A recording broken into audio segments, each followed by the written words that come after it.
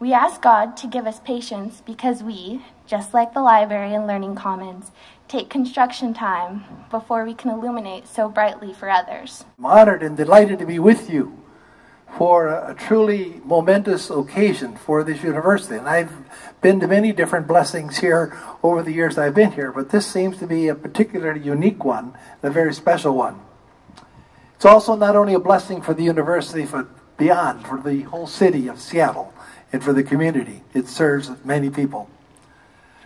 For our region, this library and learning commons represent the heart of the Catholic intellectual tradition.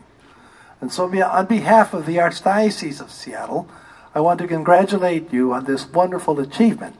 And I ask God's blessing upon this building, this facility, those who will use it, those who are present today, the benefactors who have made this possible, and all those who have come today to be witnesses of this occasion.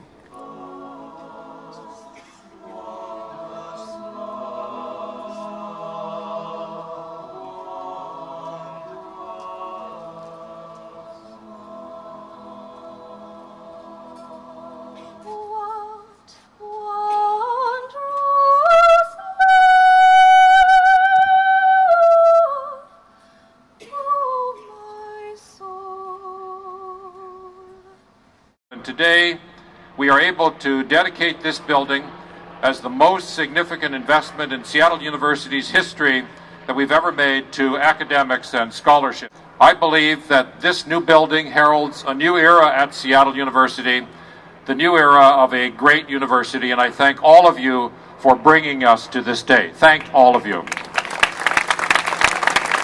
I received a letter from a student studying abroad asking, "Is the new library really as cool as everybody is saying on Facebook?" Needless to say, I answered with a confident, "Oh yeah." I am confident we have presented to this Seattle University community a building that brings each and all of us closer to what we might ideally be. It's a dynamic blend of sanctuary and community square that retains the best elements of the library as the repository of knowledge and celebrates its new role as a service center in support of inquiring and creative minds.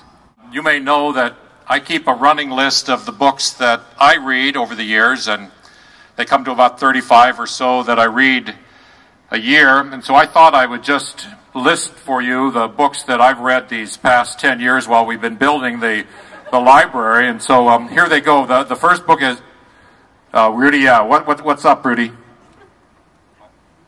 You want to say something, Rudy? Do you want to say that people would rather go in the library than hear my list of books?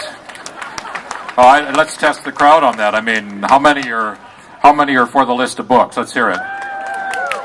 How many would like to go into the library? Okay, well, I guess that does it. We're on our way. Thanks very much, everybody. Let's go see it.